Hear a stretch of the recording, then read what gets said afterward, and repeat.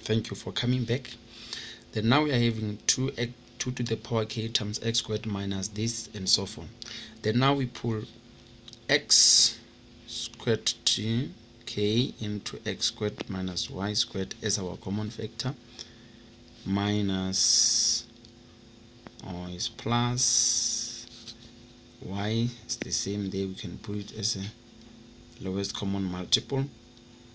Then we're going to have 2k minus y 2k. And then now having 2k. Oh, this is the equivalent of 2 squares. It's the same as x y k plus y squared, but this is the same as our inductive step over here. Then we are going to substitute x plus y m. Then from here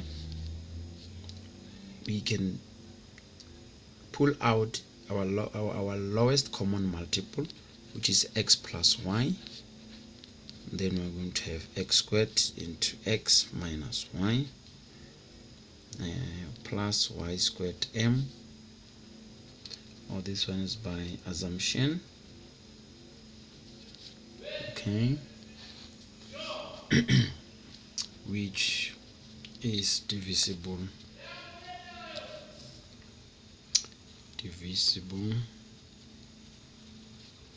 by x plus y, and therefore we conclude that p into k plus 1 is true. Thus p into n is also true by pmi